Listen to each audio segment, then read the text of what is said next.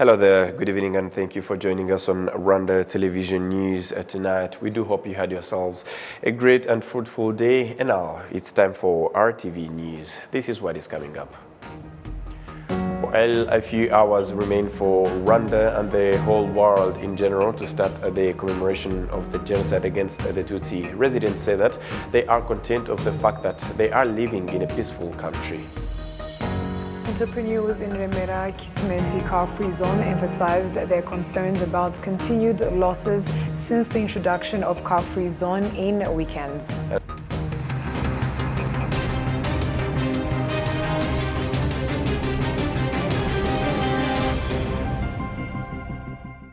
A very great evening to you and welcome to Rwanda Television News with me, Sam Kalisa.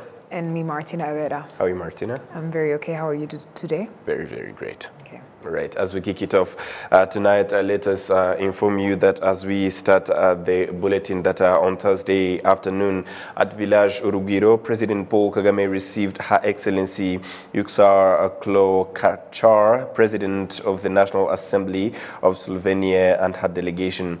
The discussions focused on shared values of unity, peace, and mutual respect, as well as key areas of strength bilateral cooperation for the benefit of citizens of both countries. Also on Thursday, President Paul Kagame met with Hugh Evans, founder and CEO of Global Citizens, for discussions on potential areas of partnership. And while a few hours remain for Rwanda and the whole world in general to start the commemoration of the genocide against the Tutsi, residents say that they are content of the fact that they are living in a peaceful country with no discrimination, which is different from how it was in the past years. Olive Nete has more. The 7th of April 2023. It's been 29 years since Rwandans started commemorating the genocide perpetrated against the Tutsi.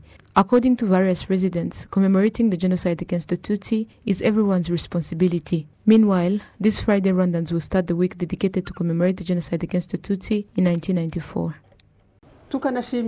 We thank those who made it happen. We thank those who sacrificed themselves for the country. And we also appreciate the efforts of those who are contributing to its development. And we are happy of the fact that unity is growing stronger. Nobody is facing injustice. And we're also happy because nobody is discriminated against just because of his look. Whoever has the capacity to study has the chance to study, the thing that was impossible in the past. Those who are able to work are working freely with no hidrances. All of that is achievements to be happy for.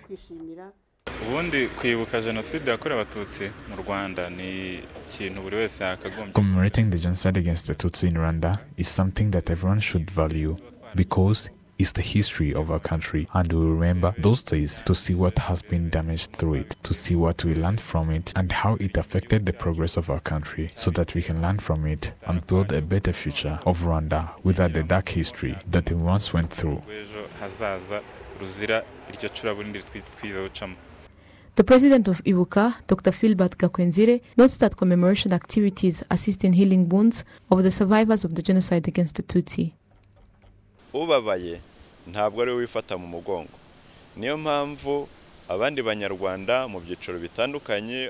The person who is in pain doesn't comfort himself. That's why other Rwandans in various categories who were in various parts of the world during the genocide should support the survivors as a symbol of valuing them. And this literally shows that the commemoration activity is not only for the survivors of the genocide against the Tutsi. There are other programs that are included in the commemoration activities, and it becomes an activity of joining forces so that those who have been hurt and who are still wounded can still be supported, so that we can work together in the development of our country. The spokesperson of the Rwanda Investigative Bureau, Dr. Murangira Thierry, notes that although the crimes of denying the genocide against the Tutsi and the attacks on survivors are decreasing, there are still those who do it with the help of social media platforms.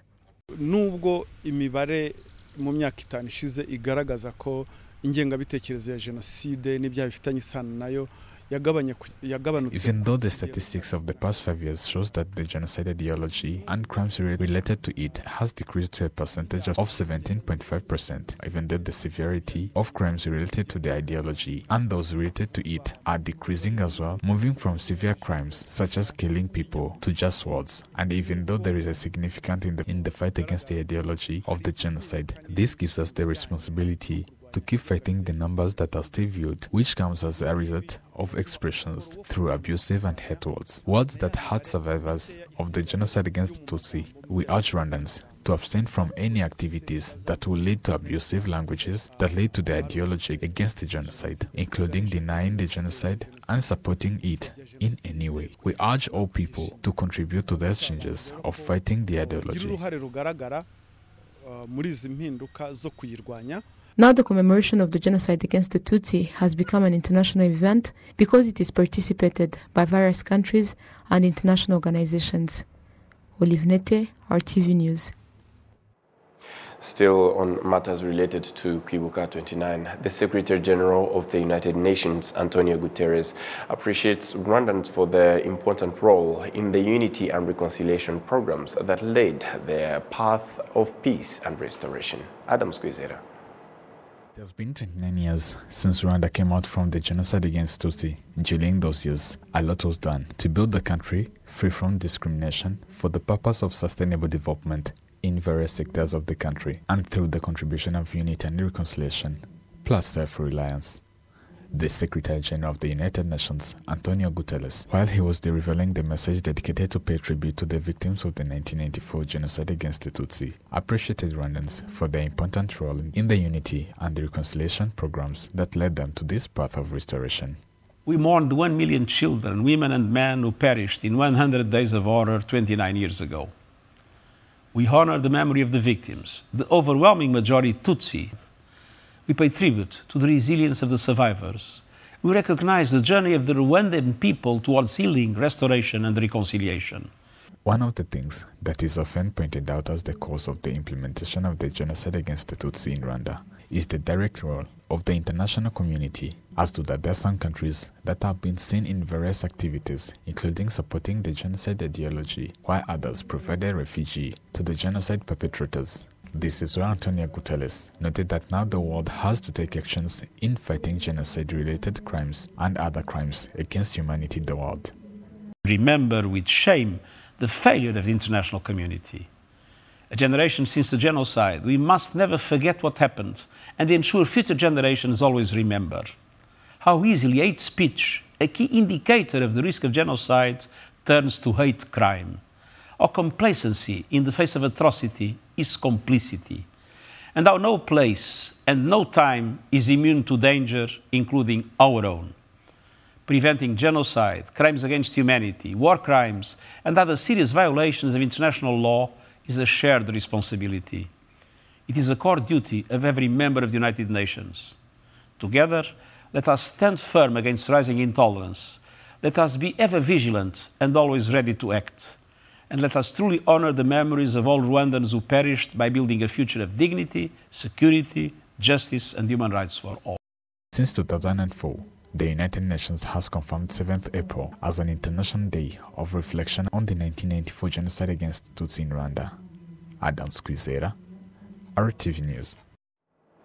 Thank you, Adam Squizera, for that report. Now, 15 bodies of victims of the 1994 genocide against the Tutsi were found behind the plot of the Mibirizi Catholic Parish in the Rusizi district. The Umbrella for Genocide Survivors urges once again and reminds people and everyone who has information on the whereabouts of the bodies to give it out so that they can be given a decent burial. Jessica Agasero has more on this report.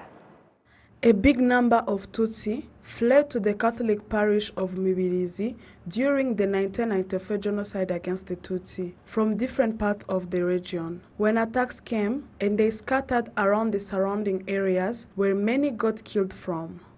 The area where these bodies were found is near the Mibirizi Catholic Church. The place have for a long time been used for agriculture, where terraces were created all around the area. According to some of the survivors, no one knew some bodies were there. because while digging terraces, they do not go deeper. Nari mpari cyane uko ikibigaragaza nuko hari igitero cyaje noneho.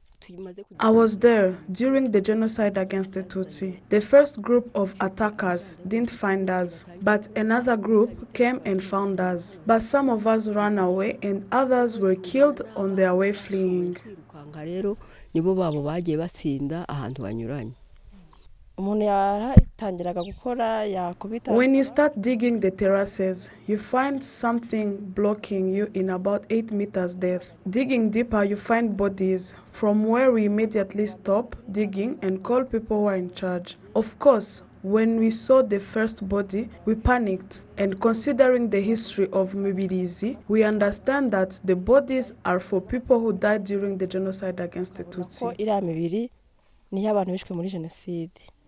They started digging to dig the terraces on March 21st, and on March 23rd, they started discovering the bodies, one by one, until they reached 15. Jean-Baptiste Bakareke, the representative of Ibuka in the cell of Karemeye, declares that after seeing the bodies, they found evidence that they are for the victim of the 1994 genocide against the Tutsi, because the way they found them is different from those people who died and were buried normally, since there is a cemetery nearby. Ushingurwa ashinguwe nabiwe neza uko bikwiye bacukura harehare hanyuma kandi akaba ari mu myambaro cyangwa se na serikeye bibaye ngombwa.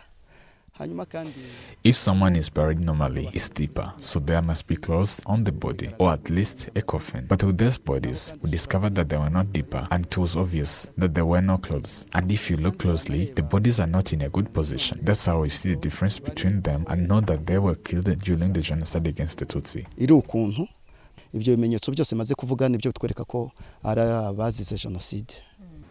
Despite the country and the world at large entering the 29th commemoration of the genocide committed against the Tutsi in 1994, there are still bodies that haven't been given a decent burial. Bakareke urged anyone with the information of the whereabouts of these bodies to provide it.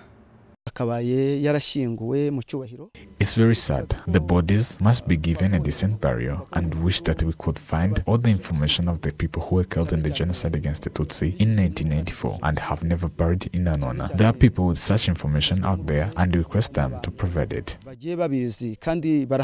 It has been disclosed that there might still be a big number of bodies in under the terrace in different parts of Mibirizi, where a big number of Tutsi were killed. These 15 bodies will be added to the 13,000 already buried in the Mibirizi Genocide Memorial. Jessica Agasaro, RwandaTV News. Now to matters related to education. The University of Rwanda has announced that there is a plan of moving more students who are pursuing bachelor's degree to the Huye campus to further improve the quality of education. Olim Nete with more. The Vice-Chancellor of the University of Rwanda, Dr. Didas Kayihura, points out that there are some of the changes that will be conducted in this university with the aim of improving the quality of education and the well-being of staff and students. Dufata urugero nk'umuntu wize ubuhinzi agriculture aho kugira ngo yige yize. There are some programs that were in the university that were not really needed, such as over-specialization or early specialization, where in that program one course was as the foundation so that the student can be able to compete at the labor market in various sectors. For example, someone would be pursuing agriculture instead of having one course such as soil only or study crops only, and you would find that the student has basic knowledge on agriculture in general, where that student will study everything that entails in agriculture. We are also looking at how we can again increase the program to 4 years from 3 years so that the student can learn in depth those courses.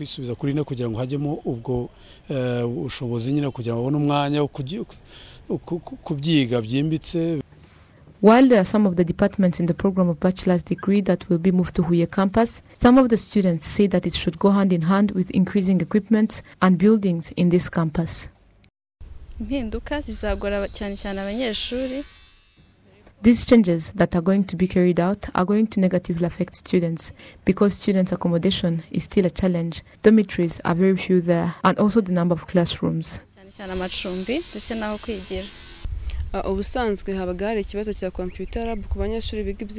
Normally, there was shortage of computer labs to students studying computer subjects, to the point where even those who were there would experience hardships while accessing to these labs. And when students will be moved there, it will be a great challenge to them. The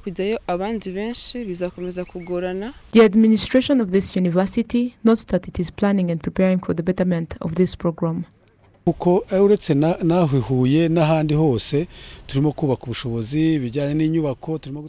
Despite even Huye, in other campuses, we are building other needed classrooms and also specifically dormitories, because we still have shortage when it comes to students' dormitories, where in general we accommodate not more than 20% of them. And among them, we prioritize girls and those in the first year to help them because they are not usually used to the new environment. It is expected that some of the Kigali branches where the University of Rwanda used to operate will be establishments of master's degree and others will serve for various other purposes. Currently, the University of Rwanda has approximately 31,000 students. Olive Nete, RTV News. Thank you, Olive Nete, for that report. Now, entrepreneurs in Remera, Kisimenti, Car-Free Zone emphasized their concern of a gradually increase of loss after the introduction of Car-Free Zone in the weekends. Prince Manzi has more. It was exciting for Kisimenti Remera residents in February 2022 as the city of Kigali announced that the KG 38th Avenue Road will be a car-free zone in weekends for entertainment purposes. A few months later, the movement of people deducted and led to a loss to the business persons who attribute the loss to the introduction of the car-free zone.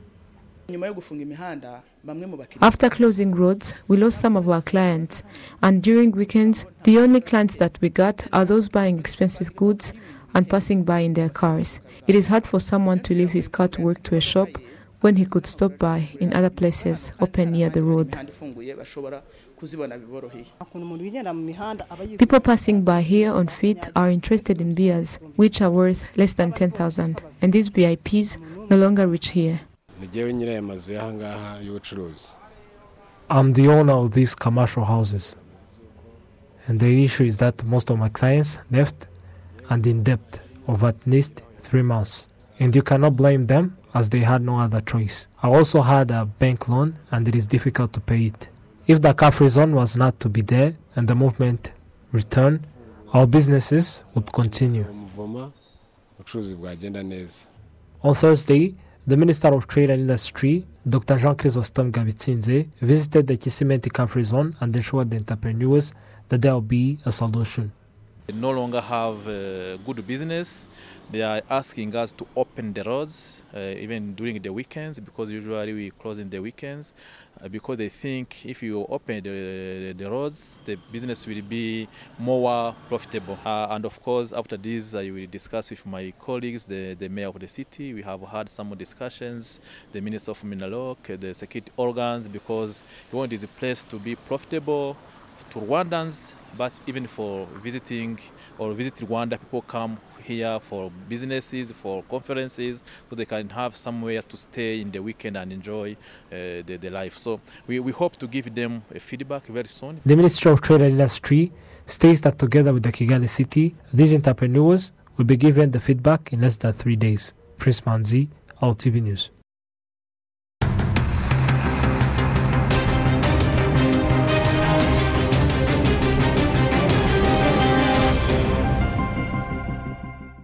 Right, into matters related to sports. Shobozwa byose n'umukiza Jean-Jacques Wilson is a star boy in the local basketball tournament, but also in basketball in general, a game that is slowly winning the hearts of many in the country. And in our profile segment today, Betty Mutoni prepared a profile on Shobozwa. Let's go have it. When we talk about basket in Rwanda, we cannot forget the name Shobozwa byose n'umukiza Jean-Jacques Wilson, a famous guy in basket. In 2011, a guy with unique, unusual and very long name started playing basket. He's explaining how he started his career. I was in P5. I had like 10 years. They introduced basketball at school. I was a footballer, so I said, let me give it a try. And it worked out. So since then, I continued. 1.83 of hate. Shobozwa byose n'umukiza. He is a big name and loved in the basket game. He makes the basket so interesting, and many people enjoy watching him play. Due to his tireless efforts, discipline and courage he shows while playing, Rwandans were very excited when he helped the REG basket team that he represented Rwanda to qualify for Basket African League in Senegal by shooting 3 points in last seconds of the match. He makes me happy and encourages me to work hard to continue making my country proud. Whatever I do that involves the country, you have to set everything aside and serve the country first. I love it, and it gives me courage to work hard. At the age of 24, Shobozwa byose n'umukiza has won different awards, including Player of the Match in different games at national and international level, and won a trophy recognizing him as Basketball African League player who has made tremendous impact in his community. The recent one I won is for helping children at Rafiki by training them. It is a great thing to train the young ones. There are some I inspire. Another one I won recently was for being among the top 5 good defender in BEL. Due to the training I do, energy I put in, it makes me happy to see good results out, so it gives me joy. Shobozwa byose n'umukiza has a dream of playing for NBA, and he encourages the young ones to study first because due to studying he got to know basketball, and he requests the government of Rwanda and all Rwandans to collaborate and make sure that basketball is promoted among the young ones. Something that can be done to promote basketball among the young ones is constructing basketball courts that are open and accessible by every child. Another thing is putting more efforts in young talents, introducing inter-school games, including primary, so that a child at 6 years can grow knowing basketball. That would help to advance.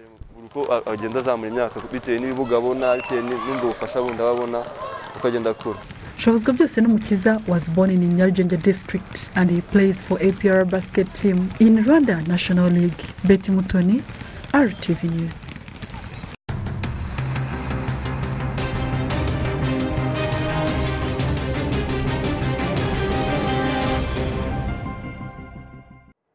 Right, this report sums up our tonight's edition, Martina, and on behalf of the entire news and production team, thank you for being with us. My name is Sam Kalisa. And I'm Martina Avera. And up until next time, stay safe. And have a great night. Bye.